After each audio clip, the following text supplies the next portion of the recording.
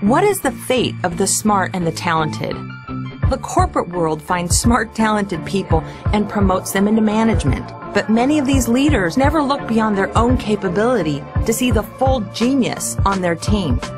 Have you ever worked around someone who made you feel smarter and more capable? We call these leaders multipliers. Have you ever worked around someone who made you question your own intelligence?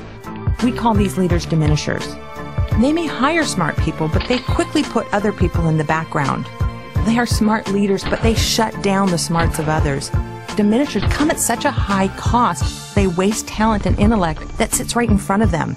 Organizations can't afford diminishers.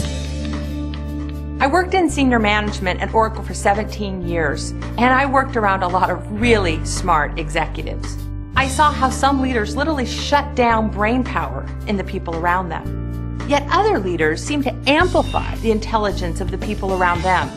These leaders were multipliers, intelligence multipliers. I saw this pattern with other executives, and I was determined to research this to find out why. My first discovery was my research partner, Greg McEwen, at the Stanford Graduate School of Business. Together, we studied 150 leaders in 35 companies over 4 continents in pursuit of one really big question. Why do some leaders drain intelligence while others amplify it?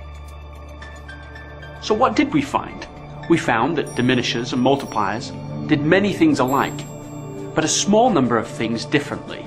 5 in particular. Multipliers act as talent magnets, liberators, challengers, debate makers, and investors. Multipliers get so much brain power from their people that the workforce is essentially doubled for free. Multipliers come from all walks of life, from corporate boardrooms to our school's classrooms. They are leaders like Lutz Ziob, Bill Campbell, Wangari Maathai, and many more.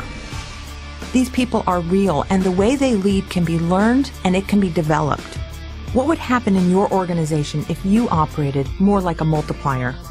Imagine what is possible with access to all the intelligence that sits in your organization.